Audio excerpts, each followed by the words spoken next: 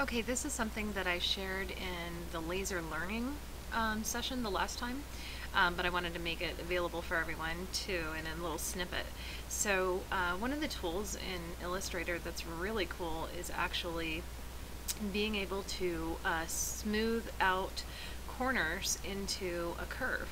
So you can see that I'm going through and I'm selecting all of these corners on this sharp snowflake, and I'm actually going to just do a few here. I'm not going to do the whole snowflake for you, but just enough so you can see that you can do the whole snowflake at one time if you wanted to.